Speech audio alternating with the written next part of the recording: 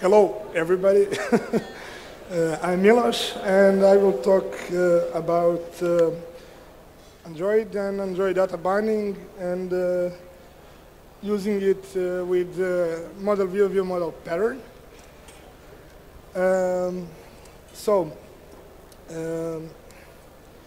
Let's start. So we have a lot of architectural or structural, as you like, patterns like MVC, MVP, and others. So most of Android developers use model view presenter pattern, or maybe not most, but it's very common.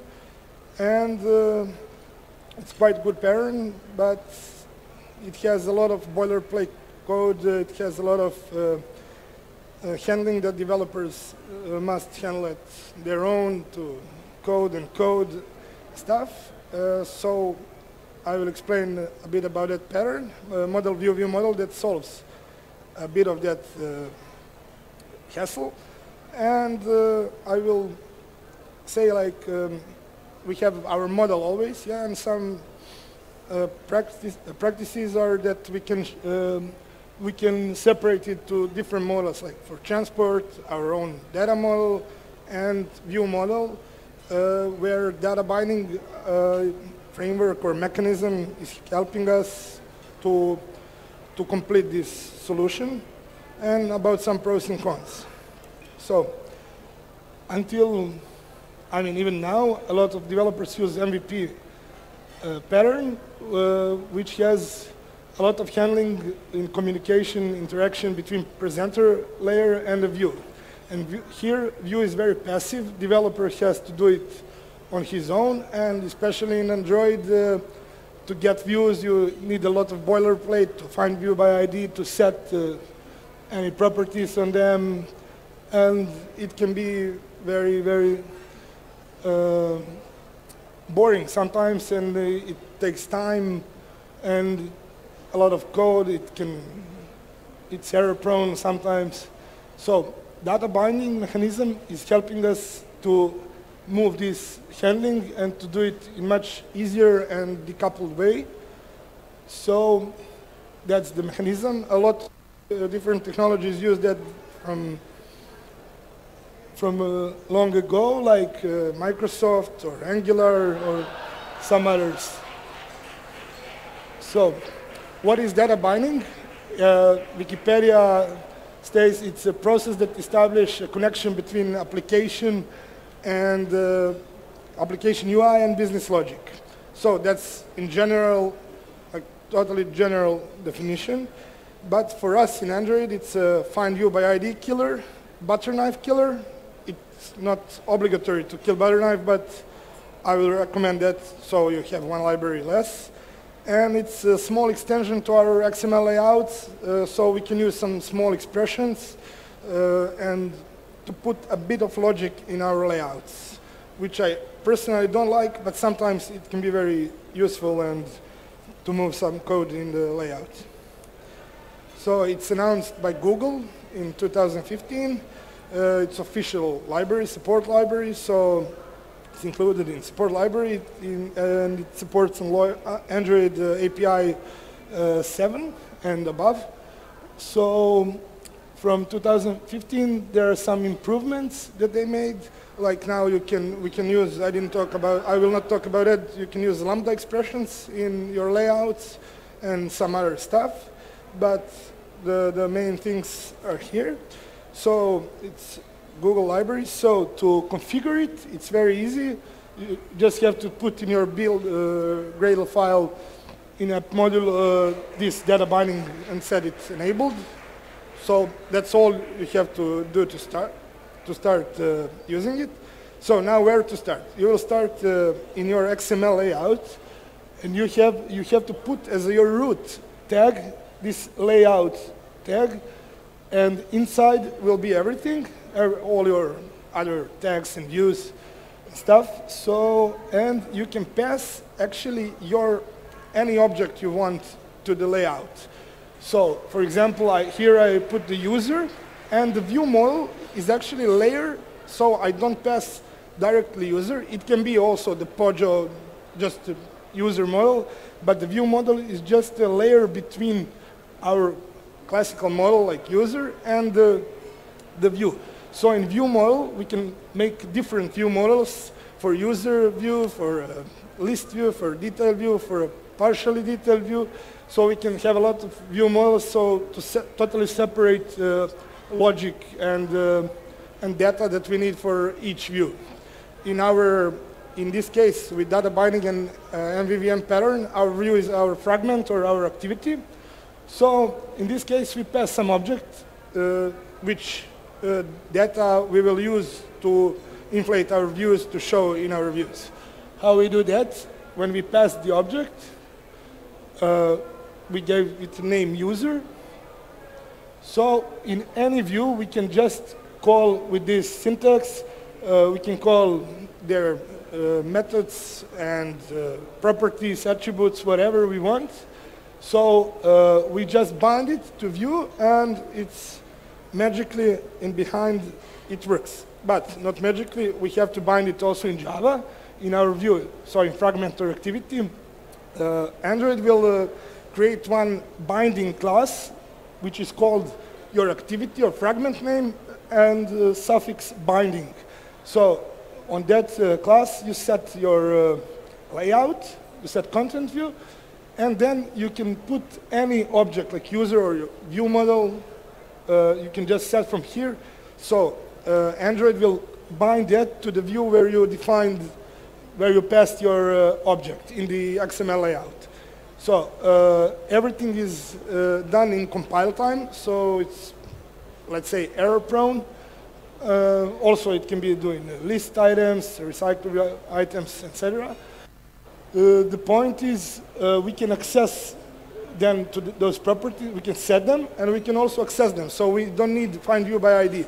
If binding dot and then last name, for example, or any property of that object, we can get it because it's created by data binding under the hood. So we can access anything without butter knife and without finding view by ID. So we moved out a lot of boilerplate code, and we don't have to worry about it. Also, we can put, except our data, our objects, we can do some imports like view class or any native class or other class. So we can use it and use it in that expressions, as I said, like which extend our layout and our views. So we can use some logical operations, some mathematical operations, and use our imported class to get its own attributes or constants, whatever we want. So that operations are quite simple. We can use them. I say I don't like that too much because then we can move too much logic in our XML layouts.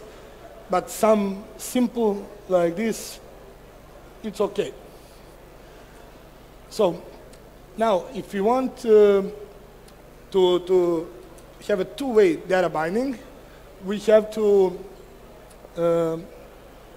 or anyway, binding and two-way data binding, we have to put this in our object that we are passing. We have to put this annotation bindable, the interface, which provides connection and binding to the XML layout, where when we defined in our view, to get that attribute, we need this annotation, so the XML layout and under the hood will know to get exactly that attribute or property. So if we want to be opposite, we have to notify that something changed in the model.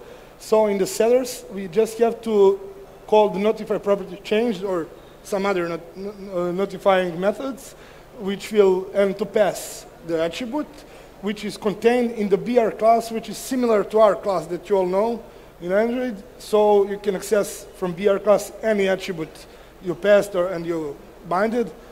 So it's just like that, and everything is connected. We can also do a custom or dynamic, let's say, bindings, like if we want to pass image URL and we want to load image. We can just pass in the, we can just, oh, sorry, this is items, so this is just for the recycler view or list view. We can also pass it, just one very important thing, we have to call execute pending bindings, so the recycler view behaves as it should be, without any lags or misbehavings. So that's very important. And also we have custom setters. So if we want to load image, in the view we can just pass the image URL. And we can handle it in our view model or whatever in our model. It depends. I like to use model view model. We just have to define load image method or any method. The name is not important. And we get the view, the past things like URL and error.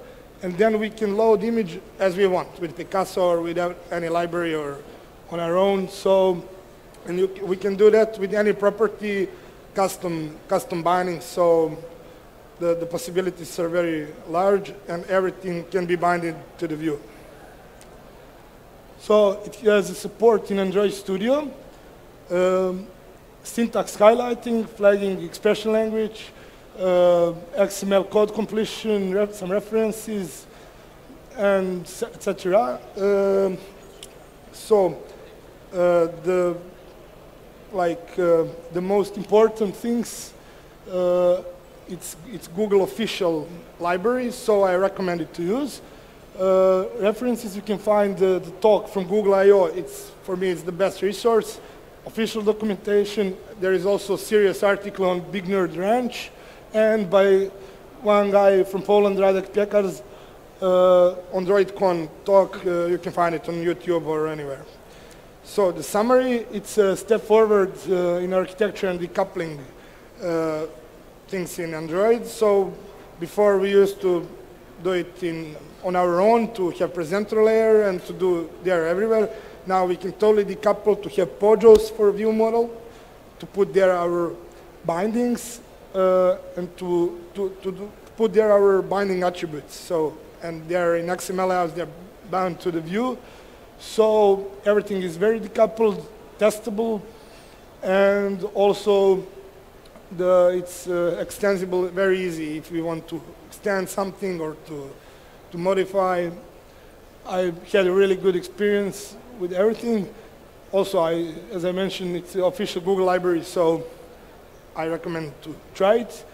And the only bad thing is that compile errors, because everything is done in compile time. So, which is good for us because we know where we made some mistake or whatever. But sometimes the errors are not very self-explanatory. But if you're a developer, you will find a way to manage it, and I believe it will be much better in the future. And that's it. For me, it's a lightning speech. Thank you.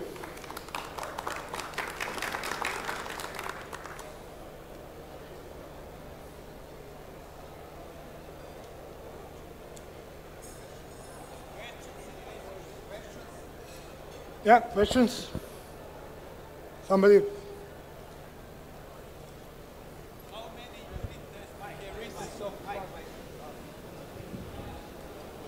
How many unit tests you have written so far using model U? Sorry, can you repeat? How many unit tests you have written so far using this pattern? How many unit tests? Yeah. You can do unit tests? How many you? I tried. Yeah. How many different tests or? Yeah. Unit tests. Yeah, but for your logic. Different. I don't know, maybe some small number just to test, nothing special. But it works because it